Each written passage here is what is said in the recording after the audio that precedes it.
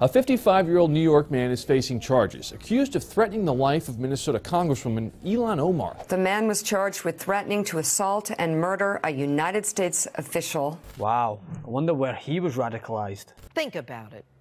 Omar wears a hijab. Is her adherence to this Islamic doctrine indicative of her adherence to Sharia law, which in itself is antithetical to the United States Constitution? I told you that you need to be afraid because they are coming for you. I think Islam hates us. Probably the same place as Caesar Sayoc, right? Or the same place as Christopher Paul Hassan, the former Coast Guard member who drew up a hit list of prominent Democrats he wanted to murder, including Representative Omar. Now, I just wonder where that place could be. While Conservatives have been spending most of their time addressing pressing topics like AOC's accent, I'm left pondering why people aren't discussing yet another threat being made against a prominent politician in the name of good old patriotism. According to police reports, Patrick Carlineo Jr., an avowed Trump supporter, was arrested Friday for calling Omar's office and delivering an anti-Muslim rant that included threatening to put a bullet in her head.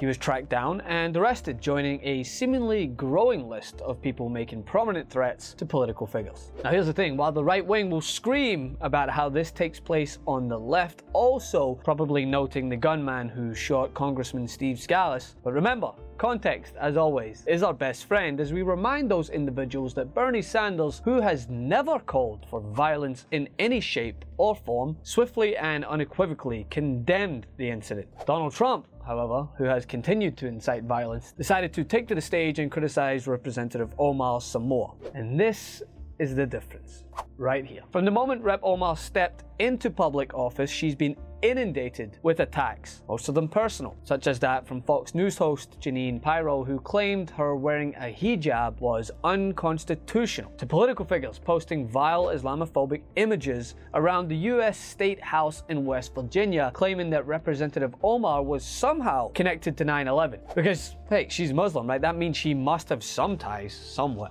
And then the President of the United States making the unsubstantiated claim that she doesn't like Israel because she addressed problems with AIPAC lobbyists. But then, when someone like this man in New York threatens the life of Representative Omar, those very same critics go deafeningly silent. Like it's unexpected. Like the rise in hate crimes and now countless instances of avid Trump supporters sending bombs or planning hit lists is not something that should make these people take pause over their rhetoric and maybe consider the fact that words matter. The agenda they push matters and has consequences. I mean, it is one thing to criticize policy positions, to disagree perhaps on the way she presented her opposing views towards Israel. But the attacks towards Rep. Omar have been unabashed and personal, and that needs to be addressed. If those on the right claim their criticism of Representative Omar are strictly political, then fine, I'll wait for your statements condemning this terror threat then. Or maybe I'll wait for your statements regarding the posters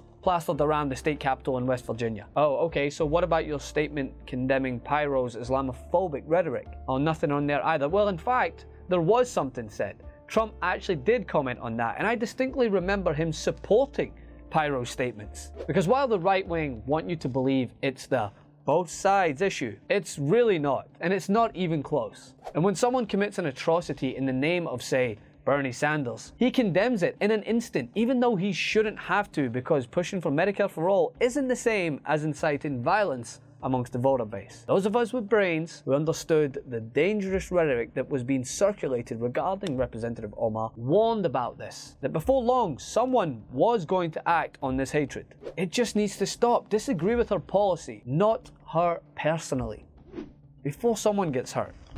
For more on this, come over to my Instagram at Francis M. Maxwell. Would like to debate with you on there. You can support independent media right here. Never missed another breakdown video by ringing the bell below. You'll get notified whenever we publish something new. And don't forget to join TYT today. Download our TYT Plus app on your phone or head over to tyt.com/join.